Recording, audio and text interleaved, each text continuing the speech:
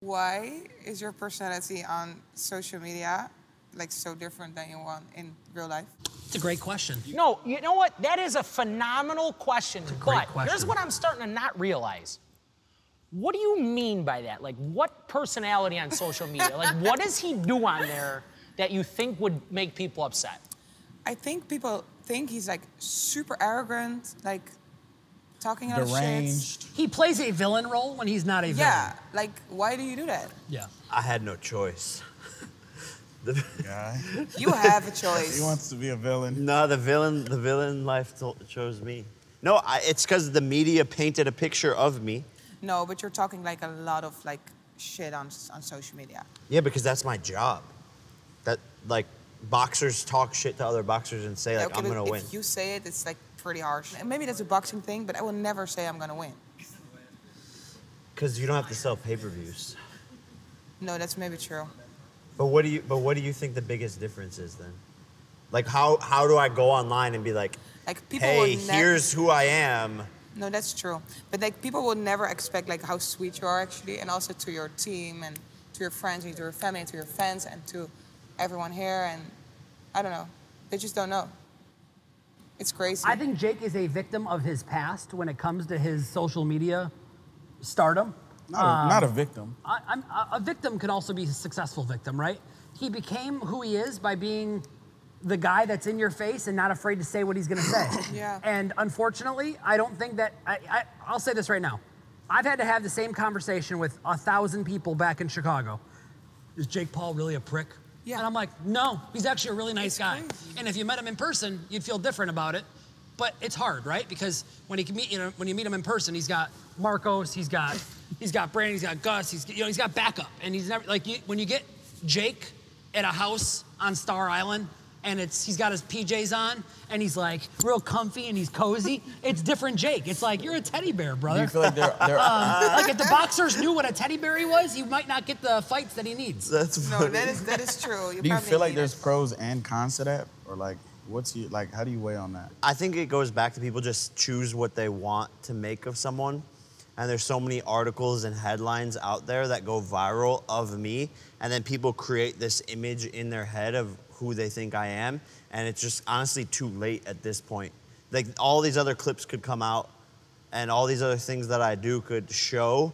But this like certain image that they have of me has been going on. I've been in this shit for a decade. I realized this. Like I woke up after I turned 26 and I was like, damn, I've been doing this for a fucking decade. 10 years, yeah. I am a fucking old Bro's fucking getting hag. old, pushing 30. No, but like think about it, like I think also for like 7 years of my career, I definitely was borderline like crazy and arrogant and a douchebag. So I think the 7 years is what people are holding on to. But you wouldn't be who you are today without those 7 years. Exactly. So I hate to say it, sometimes you gotta put that dog inside of you, and maybe I can't relate it to anything that you do in your Olympic trials or the races themselves, but if you don't have that fire inside you, you might not be as successful as you are today.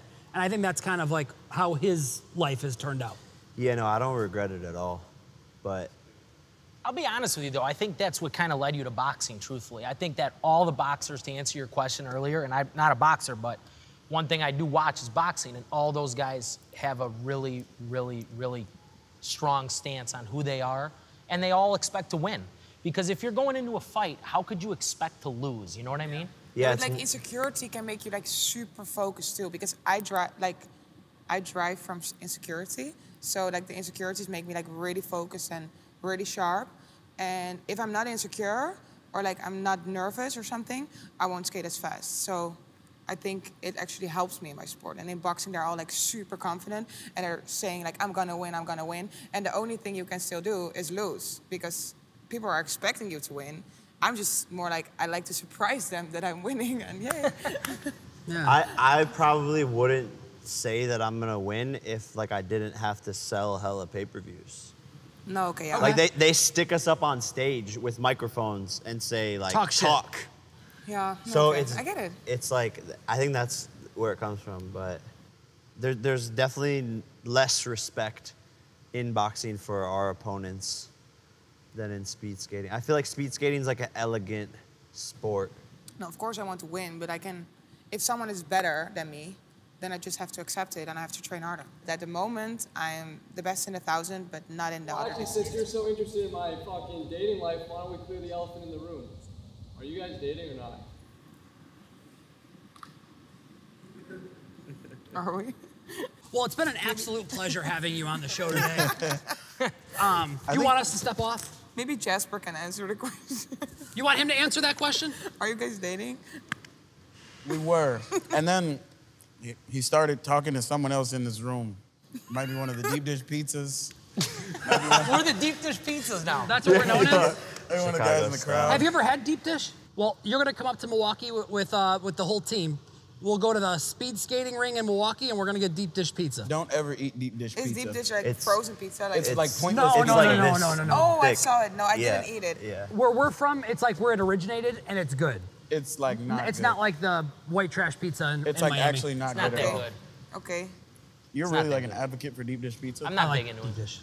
So something I'm really excited about is supposedly, rumor has it, Jake Paul is gonna be racing Ute at the ice ring. She's gonna give him about racing?